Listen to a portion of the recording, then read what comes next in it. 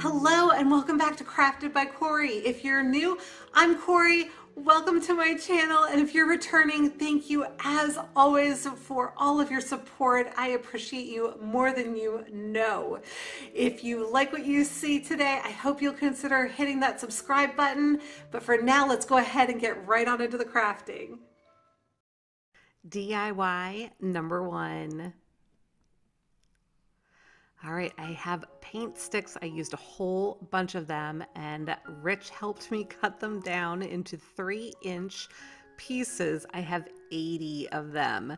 We also reserved the little triangular ends that we cut off because I thought I was going to be using them. I ended up not using, well, I used like 4 of them in the very end, but I thought I was going to use them all.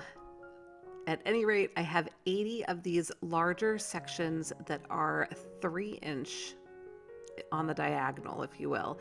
These are the larger paint sticks. I was able to get 5 sections out of each of the paint sticks, and I have gotten them all flipped over so that the ruler part is face down, and now I'm just trying to figure out my pattern here. This was inspired by something that I saw online by Home Depot, actually. It was this wood design, and I thought it was absolutely beautiful, and I made it for a lot less. I think I used 6 packs of the paint sticks. They're $1 a piece at Home Depot. I ended up with 2 leftover paint sticks, yeah, then I am going to be using some different paints and wax to stain these in just a moment, but I kind of pieced it together. It took me a little figuring out. I did realize that in creating this pattern, you want to make sure that you cut half of your paint sticks with the diagonal going one way and the rest of the other half going the opposite direction. So I think I realized that about halfway through the cutting, and so I ended up handing them to Rich in different ways, and I almost had it exactly right. In the end, you'll see that I do end up having to sand some things to get it worked out. But at first I thought I was going to use all those little triangle pieces to fill in the edges and create an actual square. But ultimately, I decided I actually preferred the jagged edges. I thought it gave it a little bit more interest, so I ended up going that route. Now, I had this piece of wood that was 14 by 14, and at first I thought that was what I was going to be using.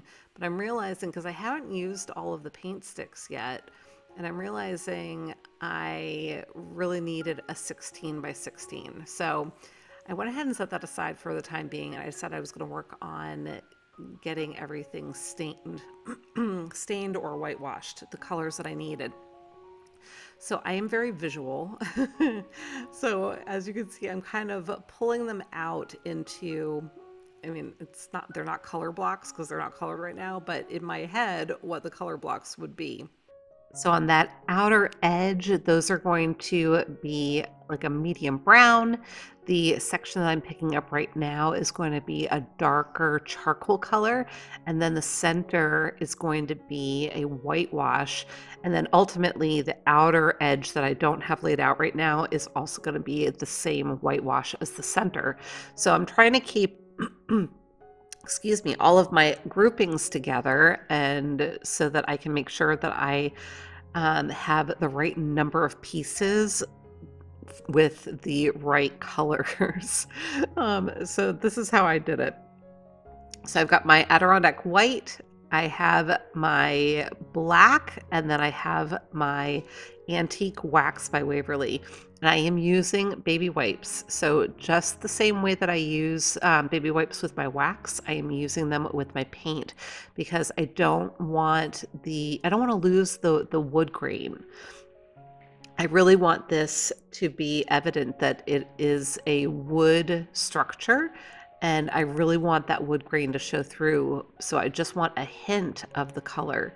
And so you can see I've got my white that I kind of pieced back together. Here I am going in with the antique wax, Did all of those in the antique wax, and then I'm using the black. Now it looks much darker on the screen right here. I'm going to see if I can get a better angle for you or zoom in a little bit here so that I can show you.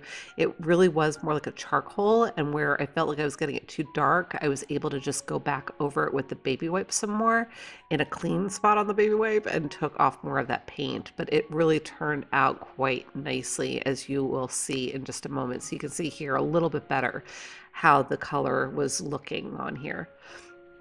So I did have Rich help me cut down a piece of plywood from the garage. So I've got my 16 by 16 now that I'm going to be working with. And now it's time to piece it all together. Well, actually not quite, because I realized I needed to whitewash my outer edge that I talked about before. So you can see all of my pieces laid out here. And once I was all done with that, then it's going to be time to put it together. And I am putting it together on this board. Again, it's 16 by 16, so I'm going to find center. So I'm marking it at 8 inches from top to bottom and from left to right, and I'm just working on finding center so that I can make sure I start my work from the center. I don't want to be off kilter or off center, because if I'm off center, my project is going to end up falling off the board on one side or one edge. Hopefully that makes sense the way I'm trying to describe it. But you can see here I'm marking it all different ways to identify center. And also, so I'll have guidelines, literally guidelines, to start my project with. So I'm taking those first few pieces and I'm literally lining them up with those markings on the wood. And I'm going to be using my Gorilla Glue wood glue to adhere all of these. I'm going to have a really nice solid bond because I did not paint the back sides of these. At least for the most part. You're going to see in a minute that I end up having to make some adjustments based on what I was saying before, how I didn't have them all cut completely 50-50 with the angle differences, but we managed, and I'll show you how I fixed that. So I went ahead and continued to piece it all together. I got my center star, for a lack of a better term, set, and then I'm going to come in, and it's kind of like putting a puzzle together, right? So making sure that I've got all of my pieces going in the right directions and getting it all laid out, and then coming back in with my glue. So this was not difficult. It was just a little time consuming, but I found it very therapeutic and I enjoyed it. I really like projects like this. And I will say that the end result, in my humble opinion, is stunning. It was so worth it. I love this piece. This piece will find a spot in my home. I haven't figured out where yet, but I love this piece and I will be keeping it. So once I had all of the charcoal laid down, I'm now coming in with the pieces that were stained with the antique wax. And again, I just wanted to make sure that I had everything in place before I started gluing anything down, because I wanted to make sure I didn't make any kind of a mistake. So this was my process the entire time, just getting everything in place and then coming back in with the glue.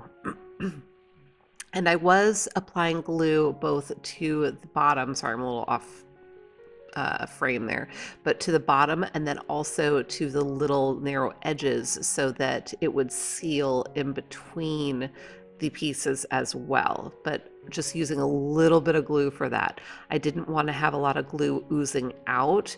I got a little bit of that here and there, but I was able to wipe it away without a problem. You just want to be careful with the glue on the edges, because you don't want to have big globs kind of oozing out and damaging your piece that you've been working so hard on. So now I'm coming in clearly with the whitewashed pieces, and this is where I discovered I needed to flip some of them over. So I am sanding off the little ruler imprints, if you will. You can see that over on the right, the little ruler design that they have on the back of the paint sticks. I just went in, sanded that off. It comes off really easily. Went ahead and whitewashed the other side, and then I was able to place these down. And that is all it took for this project. So it's kind of, you could certainly, if you have a little hand miter saw, you could certainly cut them that way. That'll take you forever. So we did use the electric miter saw for these. I also wanted to be a little more precise, and I felt like that was going to get me there. So here are those little triangles I mentioned. I went ahead and stained them with the charcoal color. It was the black, but diluted, right? And putting them into place on the 4 sides, just in the center of the 4 sides. I just thought it would look neat. So now I'm coming in with some wire. This is left over from my stash. It was actually trash, if you will. It came off of a roll of chicken wire, and I saved it thinking I might be able to use it for something, and voila. So I'm taking my staple gun, and the staples didn't want to go all the way into the plywood, so I gave them a little help with my hammer afterwards. And I'm using 2 staples. I just want to make sure that this doesn't come out, and you can see clearly the wire, it just slipped right out of the out from under. So I had tucked that back in, nailed that down. It was not going to be coming out after that. And then I twisted the end of the wire back around itself to just give it some additional security. And that was it. Let me know what you think.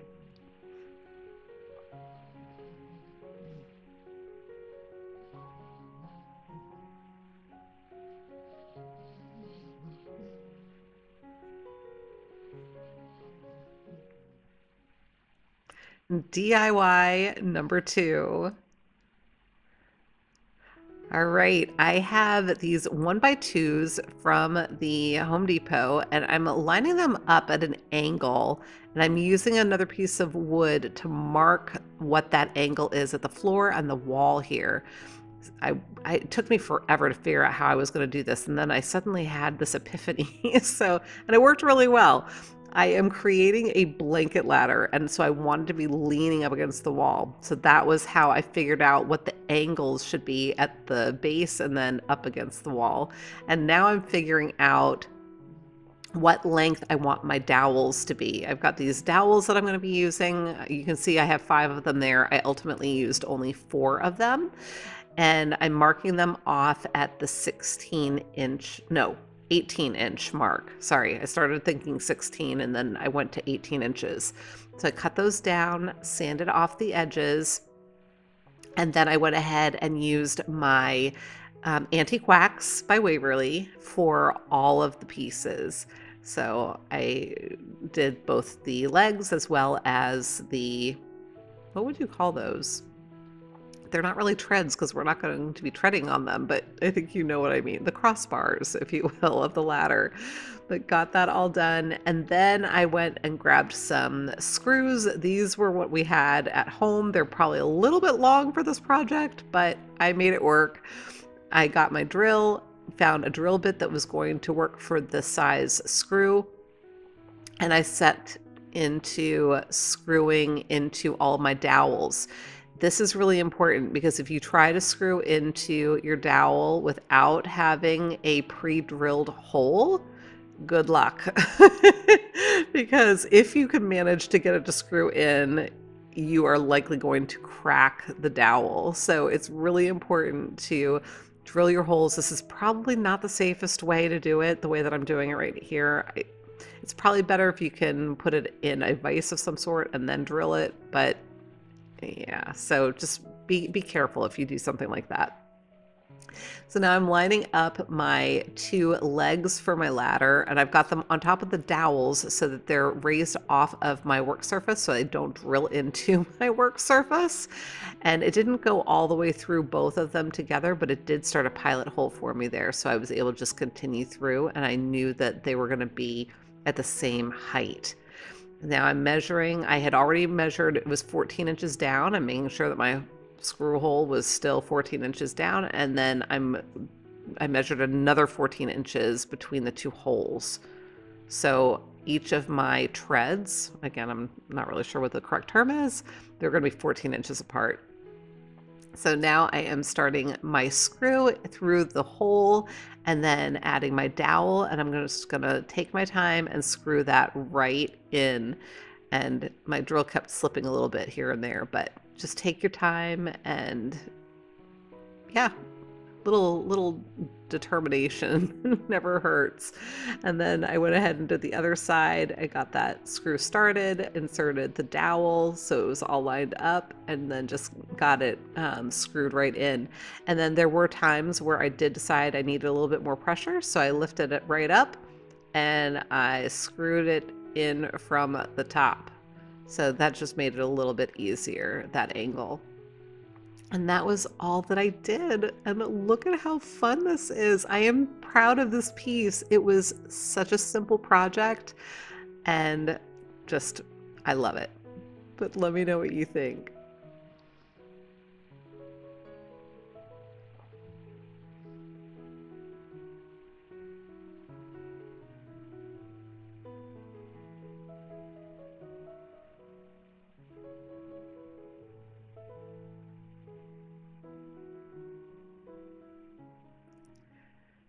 DIY number 3.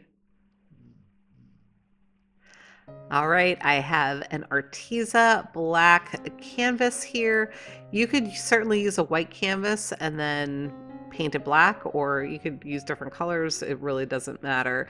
And then I had put a piece of wood underneath the canvas, and you'll see why in a little bit. And then I had cut off of my Cricut machine this design that I'm using as a stencil. Clearly it was white on white, so we'll move along to getting it onto the transfer tape. And once I had that all peeled off, you'll be able to see this was something that I saw at the Hobby Lobby, and I thought it was adorable, and I had to do it, and you're gonna see why in a second if you've followed me for any amount of time. But got it all up on the transfer tape and then applied it to my canvas. Look at how cute this is. It makes me laugh because not so much with Sammy, but with our lab Sunny, oh my goodness, I think that she would just eat nonstop 24/7 if we allowed her to, and she is constantly begging for food. So this is perfect. It is already hanging in my kitchen over where the dogs have their food bowls, and so yeah.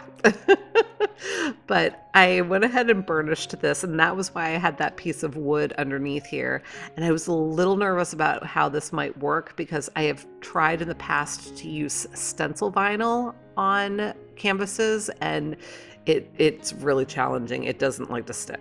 This is removable vinyl that I'm using here, and it actually worked really well. It stretched a little bit in certain places, so I ended up having to be careful with the way that I applied my paint for stenciling, which I'll get to in a second, but so much easier to use the regular vinyl as opposed to the stencil vinyl for this type of a project. Went ahead and burnished it. That's why I've got that wood under there, so I've got something to burnish against. And I'm coming in, obviously, with black, right? And you're wondering, if you haven't seen this method before, why? Because my canvas is black. Yes, canvas is black, so I am coming in with black in case I have any bleeding. If I have any bleeding, it's going to bleed black, so it will not be visible.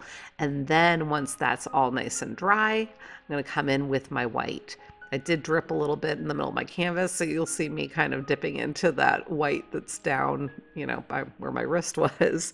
But coming in with light coats, you can see a lot of that black is kind of showing through. But what I will do is I'll go over it. I think I gave it 3, maybe 4 coats. Definitely 3 coats, because you can see the black is still shining through. And this on the second coat, it was a little bit better. The third coat was better. I just kept doing it until I felt like I had good coverage, and then it was time to go ahead and peel it back and see how it turned out. And again, I love this. It makes my heart happy. So peeled that all away.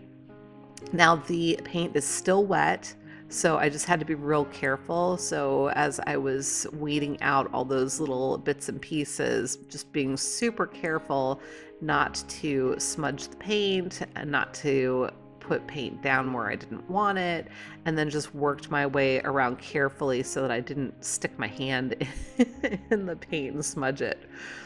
Now, the original that I saw had just a simple white border, but I decided I was going to do something a little bit more fun. So I'm just taking a flat edged brush and putting little dash marks, for lack of a better term. So very, very simple. You could create whatever kind of a border you would want for this, but I just thought that this would be really fun and sweet, and I'm really happy with how it turned out.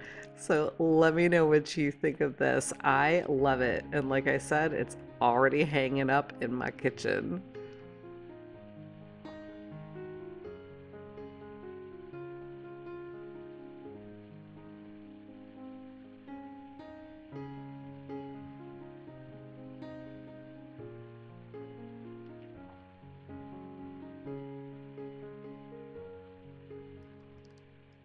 And now it's time for a shout out timeout.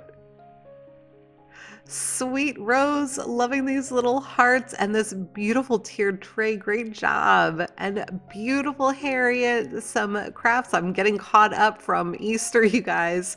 And cute Geraldine, all these St. Patty's Day crafts. I love it. And great Brandy, such sweet spring and Easter projects. Nice Valerie. Again, everybody's doing such beautiful work. Thank you so much for sharing with me. If you would like a shout out, just send me an email at craftedbycorie@gmail.com. DIY number 4.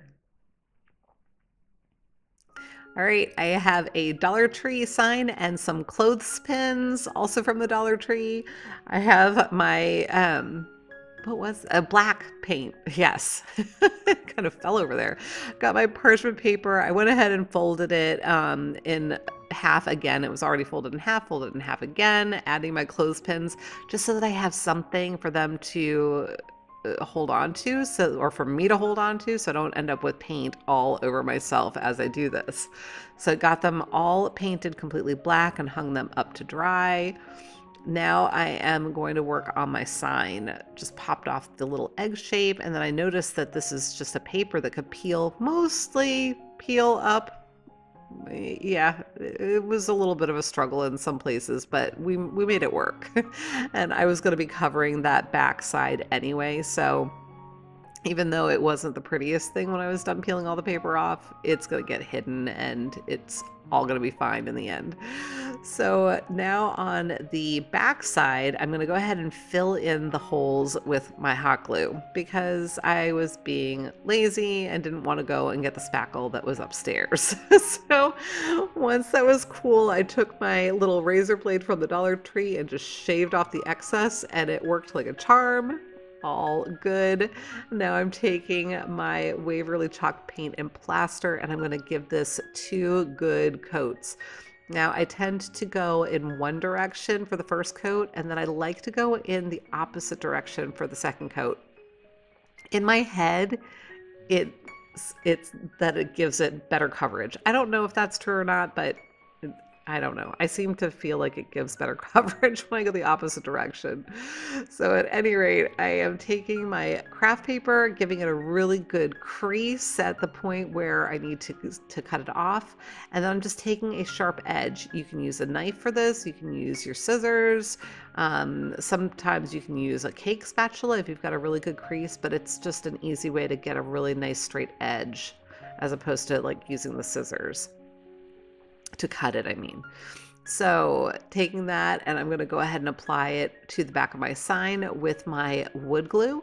Now sometimes I will use hot glue to do this, but I find that it ends up leaving a ridge or a little bump along where the glue was. So I decided, you know what, I'm going to start using my wood glue because it gives it a really good seal, and you don't get that bump that you get with the hot glue. So just going ahead and applying all of this.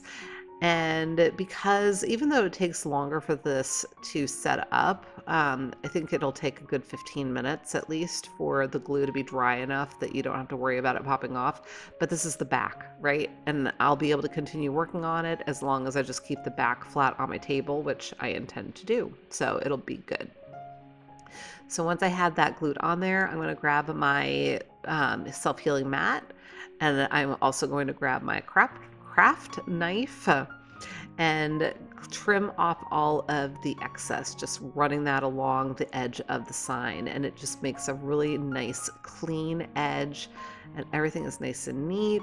I now have my front side completely painted. My back side is completely covered with the craft paper, so we have a really nice project surface on which we can work. So this is just getting trimmed away, and then we'll be able to go ahead and move on to the next step. So I have all of my clothespins that are now dry, and I'm going to line them up on the sign. I've got my wood glue there again, but I'm not going to use it just yet because I'm really just lining these up to see where they will rest or live, so I know where to put my words. So I had cut this out on my Cricut Joy.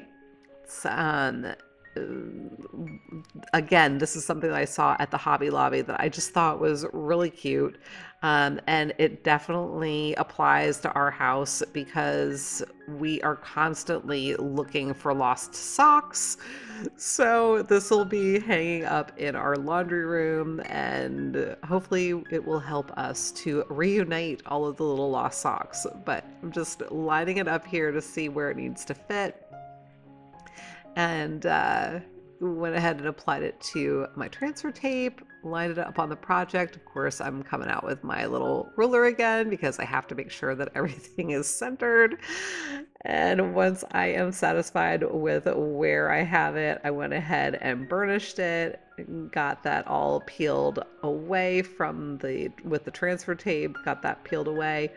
And then I came in and was able to do my stenciling. I am going to stencil this in black. I did not come in this time with my plaster first because I felt like I had a really good seal, and I was holding my breath and crossing my fingers, and it turned out just fine.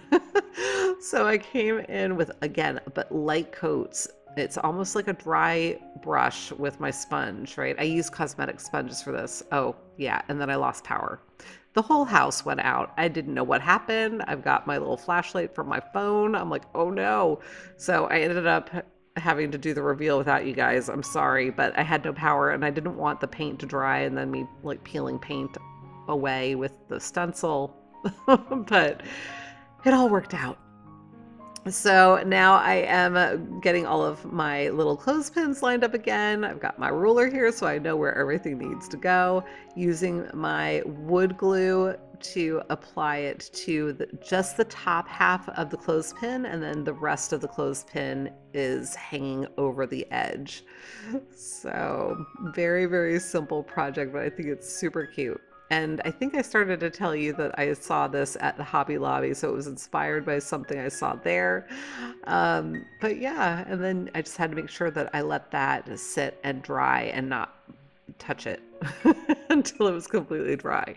So here's me being lazy again because I didn't want to go up and get the drill, which was out in the garage at this time. So I was using my little pokey tool from the Dollar Tree, and now I've gotten a nail out of my stash, and I am banging a nail through it with a paint stick behind so I don't nail into my work surface. So, you know, this is called where there is a will, there is a way, or lazy, whichever you want to say, but at least I'm giving you options, right? If you don't have a drill, here's another way that you can make a hole. And if you don't have one of those fancy hole punches that punch through everything, here's another way that you can create a hole for your project. Yeah, I have no excuses, you guys. I really don't. Just, yeah, lazy. But I made it work and got it all situated. And so once I had my holes all done, yeah, a little bit of struggle there. But once that was all done, I went and grabbed this chain out of my stash. This is from a Dollar Tree hanging plant holder. I think that's what it's called. It's like a basket, a metal basket at the Dollar Tree that you can get to hold a hanging plant.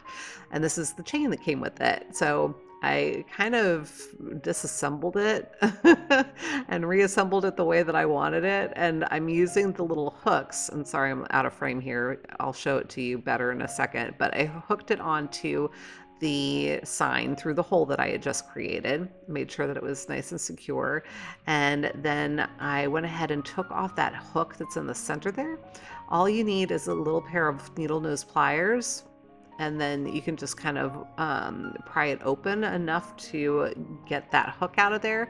And then I'm gonna go ahead and use the other little attachy thing. I don't know what you call that. The fastener? I don't know, but I hooked that on through the other hole so you can see it's there. And then I attached the chain lengths together so that I had a sufficiently long chain. So hooking that together, and then I'll use my little needle nose pliers to, well, I guess I had to open it up again a little bit more. But then I will also seal it back up again just with a little squeeze there. So really pretty simple. And then I'm looking for the length of the chain that I need. I was a little bit shy when I first took that off because I forgot I had to drop it all the way down to get it into the little fastener hook. So yeah, just had to get one more little link, get that hooked on there, attached it to the rest, sealed it shut, and I was golden. That was it. Such a cute little project, but let me know what you think.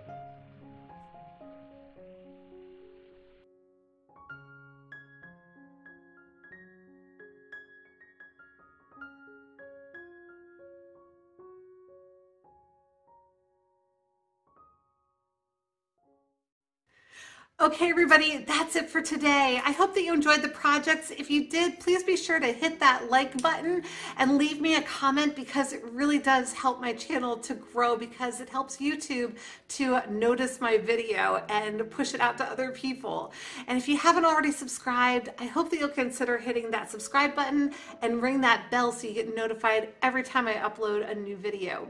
Until the next time, be well, be kind, and make it a great day. Thank you so much for watching. Take good care. Bye.